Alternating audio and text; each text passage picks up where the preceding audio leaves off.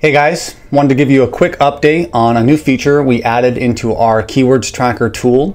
And this is a keyword ad spend versus organic ranking feature. So here inside of Keyword Tracker, you have your products, you have your search terms. We show you the search frequency rank for how popular that keyword is.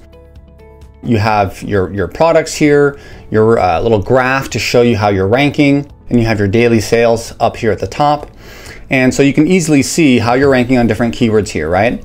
But if you go ahead and just click into any one of these products, I'll just take this top keyword here. You're gonna get an overall graph of ad spend and ranking. But let's go ahead and take the last 180 days.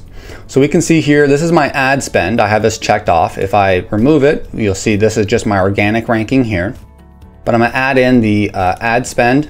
And this takes the ad spend across all of the different campaigns from what you're doing inside of Amazon advertising, and we'll group it together for any ad spend for this specific ASIN and this specific keyword, okay?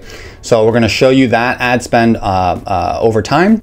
And you can see here, it's kind of just plodding along, and then we start to lose rank right over here. So as we're losing rank right here, let's just go in a little bit closer here, 90-day view. We can see the rank starting to drop down a little bit. And so we start to increase the ad spend, and okay, we can see that it jumps back up and gets back up into this higher tier. Now, a cool thing that we can also view on this is we can do either the units or product revenue, and we can see how that compares with our ad spend and organic rank and how it's actually affecting our overall sales.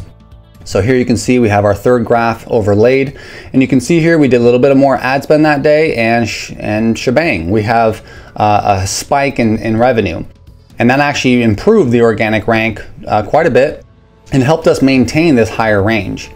So you can take this data and now smartly adjust your advertising so that you're spending it on keywords that actually make sense.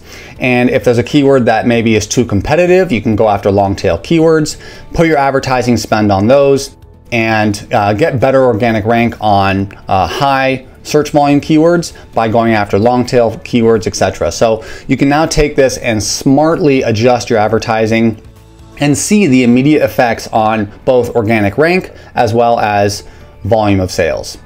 And that's it. Enjoy.